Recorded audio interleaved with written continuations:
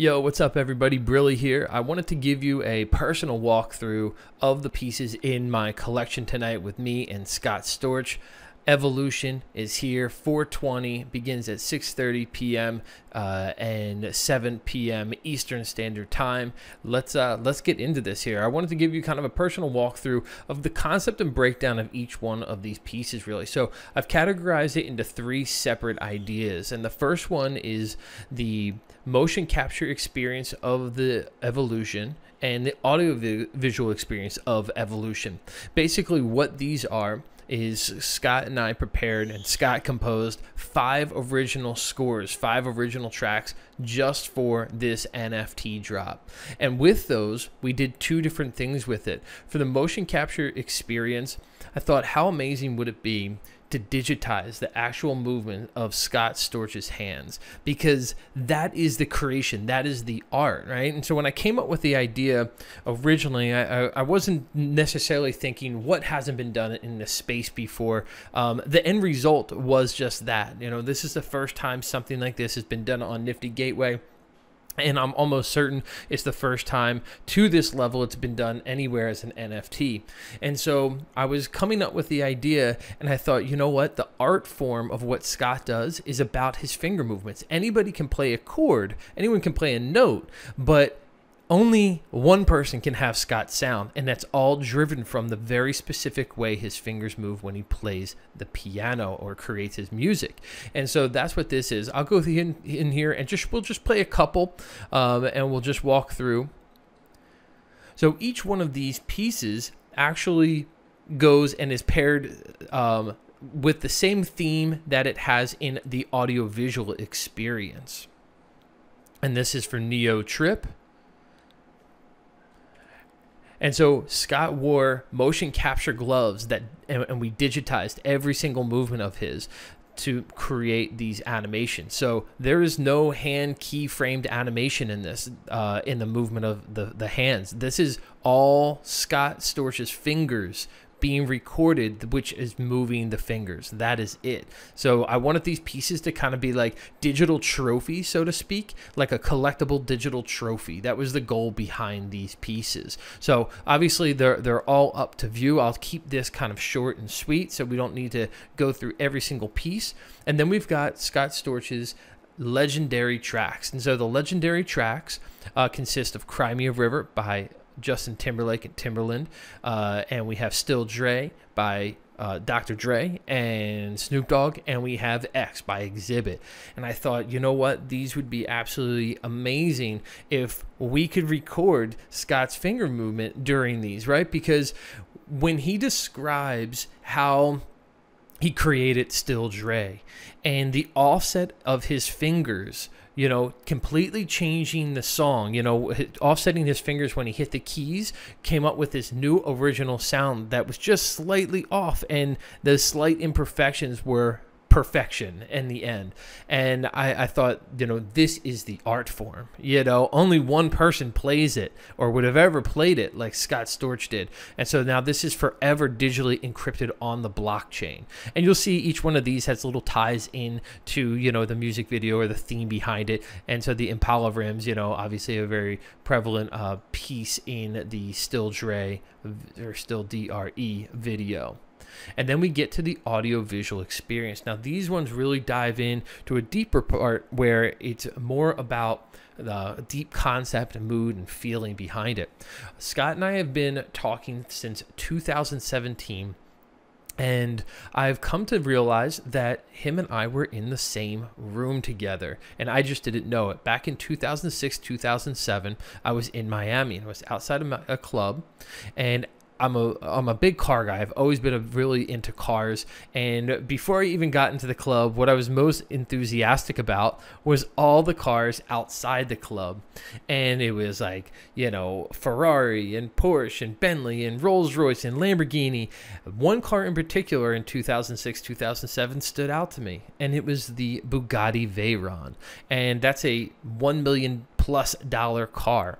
And at this time it stood out to me because all my friends that I knew were car people as well. No one's ever seen one. No one had ever seen one. I didn't even know there was any in the US yet. And lo and behold, I found out that 2 people had had one at this point. One was Ralph Lauren. He had the first edition. And the second edition was none other but Scott Storch. And so I was standing out in the club for a long time, just admiring this piece. That night in the club during this time, Paris Hilton was in there, at which they were both dating each other at that time. I was not aware of that.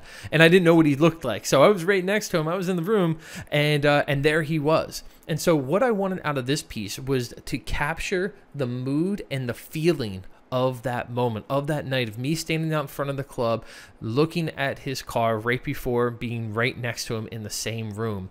And so that was this. This is a very atmospheric piece, something that I wanted to set us back in time a little bit so you could feel the vibe of the atmosphere around that moment. And there's some little gems in here that if you're not too observant, you might miss. So as we play it, you'll see little music notes coming through the smoke and dissipating. And also on the filter here, it will change seamlessly from Storch into Brilly and then back around to Storch again. So we'll play this, and then we'll kind of move on to the next one. Everything always audio reactive for all these pieces, and they're all built and designed to be seamless loops, both audio and visually. So let's hop over to the next one, and let's go into Miami. We'll do Miami Nights next. Miami Nights, you know, just a really fun like time setting for this one. That was the main idea. It's like I wanted to encapsulate Miami. Miami's such a big part, and Florida in general is just such a big part of both Scott and I's history. And so I thought, you know what we need to do? I need to create a piece that just puts us into a time capsule for that experience and that fun and excitement, and something that feels very cultural to Miami. So that's how this one was kind of created and built. Then let's hop into Neo Trip. So if you're familiar with Scott's background at all, Scott in the past year has created a rehab facility which also uses medical marijuana to help patients get over very serious addiction problems. And so this is part of the curing and help in his rehab facility. And so for this piece, what I really wanted to do was I wanted to create almost like, think of like a religious shrine, right? I wanted to create this moment that really like put this emphasis on this like marijuana nug, right? On this marijuana flower here. And I wanted to create some sort of geometric version of a halo around it. So think of like a religious shrine, but like now make it trippy and neon lights and audio reactive and very fun. Something that wasn't demonizing weed, but rather really showcasing in a light. Scott's rehab facility is called the Heavenly Center as well. And so I was like, okay, I want this very statuesque hand, but I want it trippy. I want it very tripped out, and I want to put it in these blue clouds that are floating above with this halo, all audio reactive.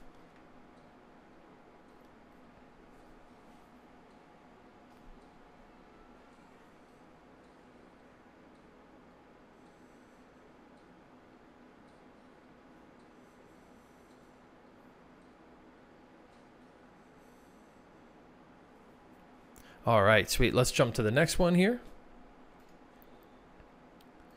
The next one we'll take a look at is Elevated. Elevated, a very, very important piece to both Scott and I, both being from the city of Philadelphia. Philly is a very big part of who we are. And so I had to include deep roots here, and I really wanted to set a certain mood and atmosphere again. You'll see a lot of the visuals that are coming out from this piece you're gonna feel like a time and place and setting and what that mood feels like.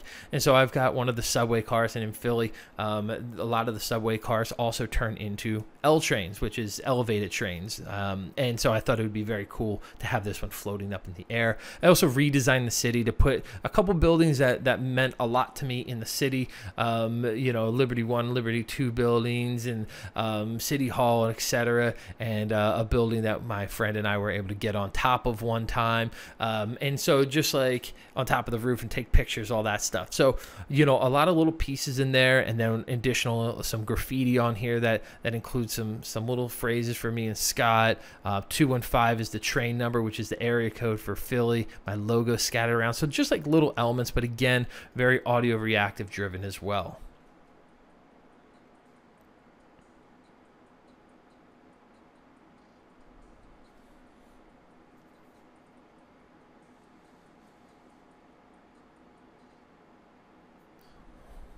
Awesome. And as they all do, this is another looping piece. All right, now we get into evolutionary. Evolutionary is a 1 of 1, and you know what? Let's just play it through, and then I'll run through it again and give kind of a breakdown of the piece and the deep meaning. But this is a journey. This is a full-on experience, and this is a deep dive into Scott Storch and his journey. If you know about his journey, his life is an actual movie. It's crazy story, and it's a story that I love. You know, I love someone that comes from very little, that builds something like an empire, and loses it all and then rebuilds it again and comes back out on top. Like, those are the best stories in the world, and this is a true story. So here we go.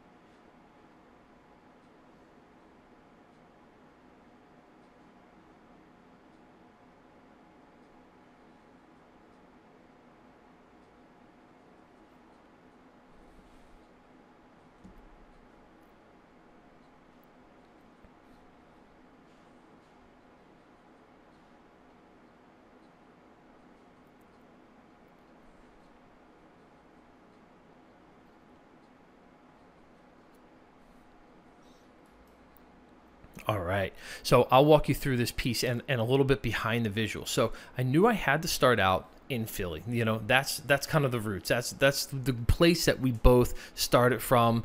And when you're from Philly, you know, you never let Philly go. Philly's a part of who you are, and it will remain a part of who you are. And so I kept Philadelphia. I wanted it to be all in white. I wanted this to be our blank canvas, right? No paint had been on this yet. This was the beginning of our creativity. And then I thought, you know what? It would only make sense if I can seamlessly transition in from the city right into the piano key, because when you're from Philly, you know, there's so much arts and culture, and that lives within you, and that lives within your creativity and your music forever. So the city had to turn into a piano key. And then we go into this endless loop of keys. And this loop of keys here, what it signifies is endless music, endless creativity, this infinite loop of constant creativity. And I think there's some kind of crazy stat out there that in 1 year, Scott Storch had 85% of the songs on the Billboard Top 100. Like, absolutely wild. Like, absolutely just was crushing everything. And that was it. And if you notice certain keys lighting up here, those are actually Scott Storch's hand movement recorded that are triggering the response to the light. So, and it's obviously keyed and timed to the visual of the music as well. Those are paired together. And then we zoom through this infinite tunnel of creativity, and we end up in Florida, right? And that's where all this big legacy was built. That's where the empire was built, and that's where Scott was just nonstop producing music. And in Florida, I just wanted to hold on this a little bit. I just wanted to have it be really nice and audio reactive, and just something we could sit here and just kind of admire the beauty of it for a little bit. And that's exactly what I wanted to hold here, because it's such a significant part of his journey and my journey as well. Let's just take this in, because right after this is the beginning of a downfall, and we go, and it's kind of got this more like demonic haze and you know, harsher, more, you know, red and like red lasers coming down. It's got a more menacing feel to it. And this is where Scott began to have an addiction towards cocaine. He was with some Hollywood figures at that time and introduced cocaine to him. And this is like one of the things that I really love about Scott too. He doesn't blame anything on anybody else but himself. So note that first and foremost. He you know, he says no one put the cocaine to his nose but him. You know, like that's that, period. You know, and so I think that's like truly respectable, because, you know, it'd be very easy to pin that on someone else. And this was the fall of his empire. And we go into the O on the Hollywood sign, and we end up in a room of scattered, a kind of a black void of scattered piano keys. And this is the moment where no creation is being made. Life is just fractured and all apart. You can't play the piano anymore. You can't create music anymore. Nothing's together in your world. And if we scroll, though, towards the end, if you watch in the kind of bottom middle, you'll notice that some piano keys begin to start forming back up. And this is Scott overcoming his dark period and his addiction and rebuilding his empire. And then this match cuts to the final shot where we see the piano keys fully forming on the grand piano as the camera pulls out, and the empire has been rebuilt, and we're making music and art again. And you'll even notice I've made sure to include some of Scott's famous aviators up on the piano as just a little tribute as well. So I hope you found that useful to kind of go through and walk through some of the concept and creativity and a little bit deeper of the meaning behind some of these pieces. I hope everyone is really enjoying this drop. It means a lot to me. This is a drop that was not created because NFT craze came about. I've been trying to work with Scott and make this kind of thing happen since 2017, and that's when we began talking. And it's just amazing to have this opportunity to be able to present a collaboration between two of us on a platform like an NFT. It just makes all the sense that we made this happen for this time in our lives. So I think that's important to just explain to you the authenticity behind this. And this was a collaboration that I've had a true deep desire to make happen for several years, and not just like, hey, you two are both cool artists, maybe you can make something together. It was like, I wanted to work with Scott for so long. I've been a fan of his for so long, and I think we brought something really special to the space. So appreciate it. Appreciate you. Thank you for your time. And we will be seeing you soon.